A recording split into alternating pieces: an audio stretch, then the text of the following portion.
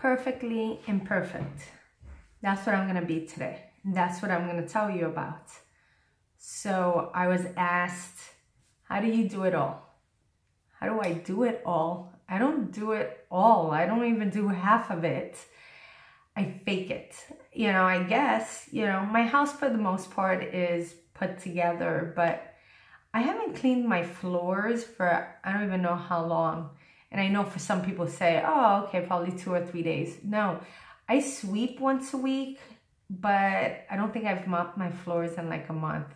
So my kids' socks are black when they run around with their socks. And that's what bleach in the washing machine is for. And my nails, not done. My hair needs dyeing. What else? Oh, I don't have what I'm told I should get is a ring light for these segments, for these videos. So this way the shadow could be just right. Oh, and I was told that I need to also get editing software. So this way moments like this don't happen and they could seem perfect. And I'm going on vacation soon to Puerto Rico, okay? Voy para Puerto Rico. Yes, I'm Spanish, fluent. And I was told today to go work out. I don't want to work out today. I wanted to do this video. And I was told, oh, remember vacation. Vacation shouldn't bring that much stress for you to look perfect.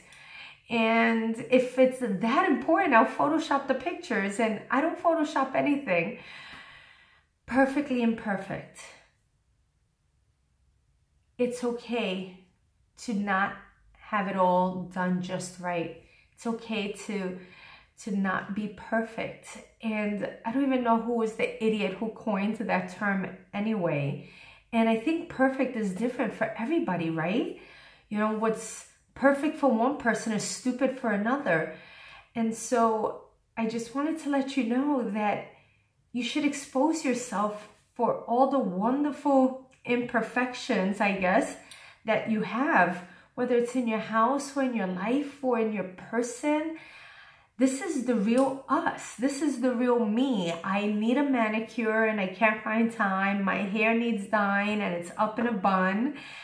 I don't have any makeup on and it would have taken me too much time to put it on before I came and did this video. And again, this weekend, I got an allergy attack, so I wasn't able to do a video because if you think this is bad, you should have seen back then, 2 days ago.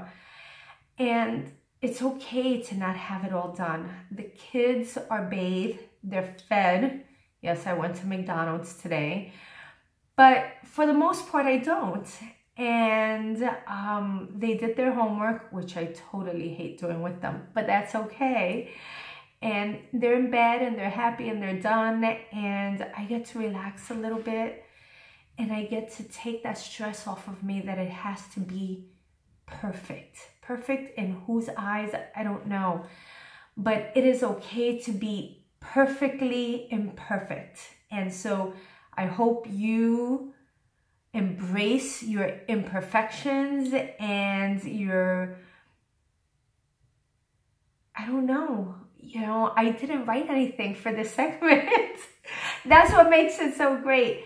So just enjoy being you, and it's okay. There's not one of us, especially if you don't have a nanny or a housekeeper or a personal cook or a personal trainer. None of us can do it all. And that is perfect, because and then it should take the stress off of all of us, right?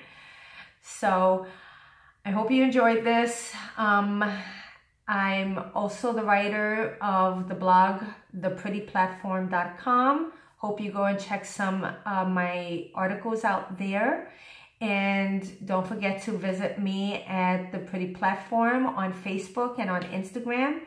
And I am just Pretty Platform. For For some strange reason, Twitter didn't allow me the, but I am pretty platform at Twitter. So you can check out my links down below. And I hope to see you next week. And stay imperfectly perfect. Bye.